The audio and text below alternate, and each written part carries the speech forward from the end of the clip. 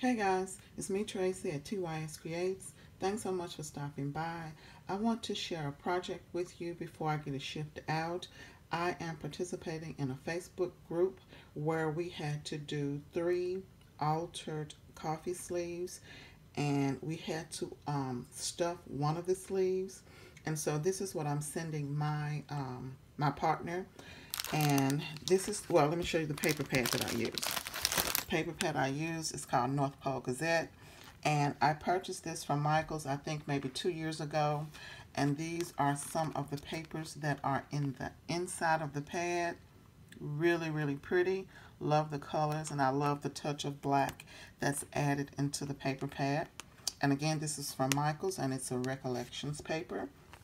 And I'm also sending a bag of goodies that I got from my stash and some things that I haven't been using. And I'm sending her this package as well. And so the first coffee sleeve is this one. Absolutely love the way that it turned out. I think it's so stinking cute. This is the paper. You can get a better look of the paper. Really pretty. Love it. And this one may have come from a different paper pad. But I really love these. I really love this paper. The poinsettias on here, really cute. And again, this is the front. And I'm not going to take anything out because I don't want to disturb it. I don't even want to have to put it back together. But these are some of the things that I put in. These little envelopes here that I got from Michael's on last year. And this is the back of them. Really cute. And then these gingerbread men that I did last year as well. And yeah, and I also put some wooden pieces, and I got a lot of these wooden pieces from Michael's on last year or the year before, after Christmas sale. So these may have been maybe like a quarter or 15-20 cents or something, but they are really pretty and great to add to your projects. And I got quite a few of them. Some were in brown, and most of them were in white, and you could easily add color to these.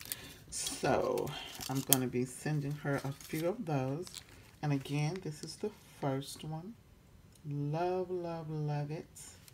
And this is my second one that I'm sending her. This is a better look of that paper.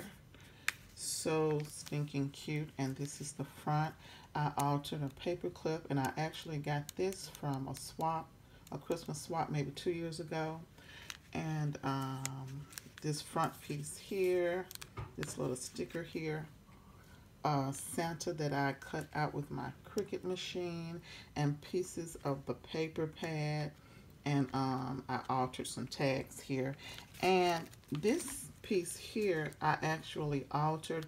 This was a rosette that was gifted to me in a swap last year. And I added the eyelash trim. And I put this bow on here. And I added a straw to it to make it into a wand. So I thought that was really cute.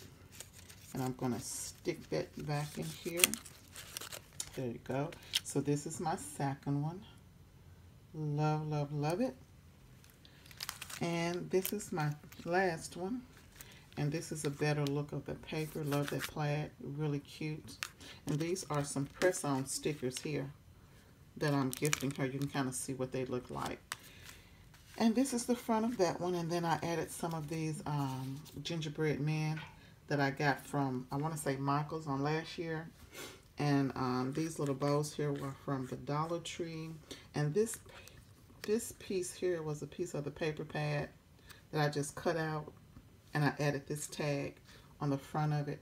And it says Merry Christmas under here. So really cute. And this piece here is by Laura Whitlock. So stinking cute. She also has a girl elf as well. So love that.